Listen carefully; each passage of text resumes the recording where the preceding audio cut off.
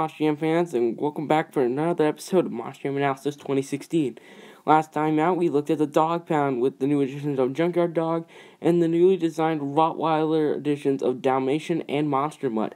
Now, we're going to be taking a look this week at the new additions to Max D with red, gold, and yellow, with the established drivers of Neil Elliott, Colton Eichelberger, and Jared Eichelberger, as we're going to go into this.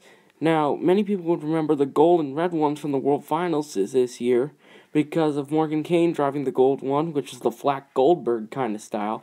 And then there was Neil Elliott driving the famous red one, which did the amazing save at the end and during the middle of his run that's still going on highlight videos all over the place. And we're going to take a look at them today.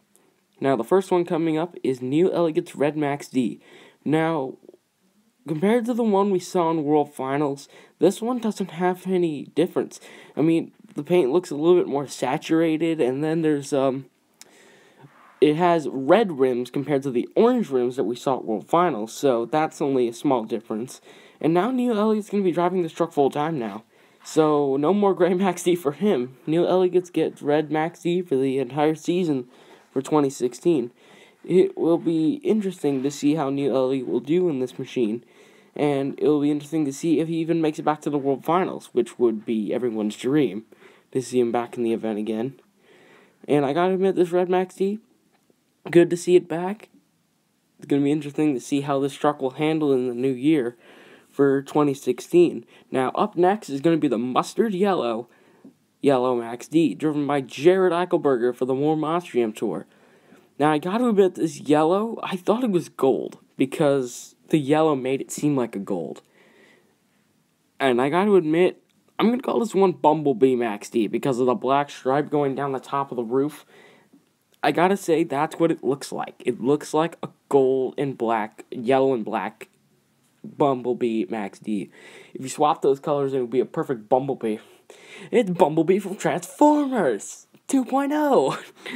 Yeah, I guess people could get that in the reference if they ever saw Bumblebee from Transformers.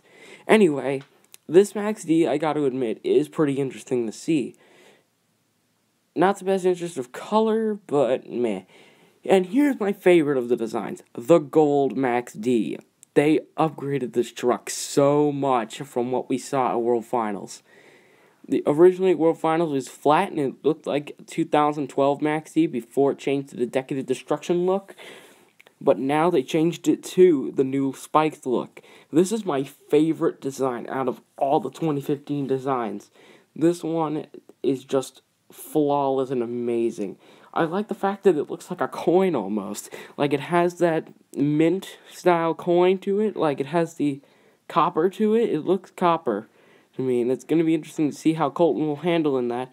And we're going to take a look at Blue NEA next episode. For Monster Jam Analysis, I'm Monster Jam World 16, signing out.